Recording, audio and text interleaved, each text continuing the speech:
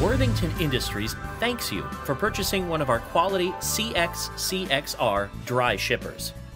Before you begin charging your CXR product for first-time use, we would like to review some general safety precautions since you'll be handling liquid nitrogen.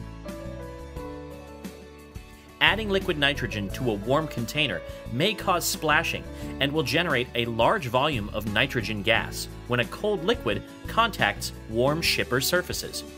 Add liquid slowly to minimize these effects. Be sure there is adequate ventilation. Keep your head clear of the heavy volume of vapor that may be produced. It is extremely cold and could cause personal injury. Before filling your CXR product for the first time, we recommend recording the tare weight and serial number of each container. This will give you a baseline to ensure that you have a fully charged shipper. When filling your CXR product, do not overfill it. Overfilling may result in personal injury and damage to the shipper due to liquid spillage. With regular usage, moisture can accumulate in the shipper as a result of lowering a frosted canister back into the shipping cavity. This moisture will displace nitrogen in the adsorbent material on the subsequent filling and affect the overall holding time. Let's begin the charging process. Remove the unit from its shipping enclosure and remove the sample canister. After recording the tare weight of the unit to be filled, set the unit on a scale and fill the shipper to approximately halfway up the neck tube. Allow the unit to stand undisturbed while the liquid is being adsorbed.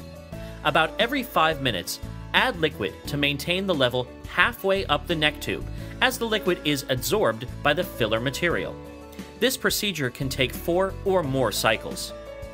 Once fully charged, replace the neck tube core and allow it to float on the liquid during the last charging cycle. Allow the shipper to stand undisturbed for 18 to 24 hours while the liquid is being adsorbed. After this point, the quantity of liquid standing in the central cavity must be quickly poured out to prevent spillage during shipment. Do not invert the container and allow liquid nitrogen to drip out. This will result in excess liquid being removed from the shipper and will shorten holding time.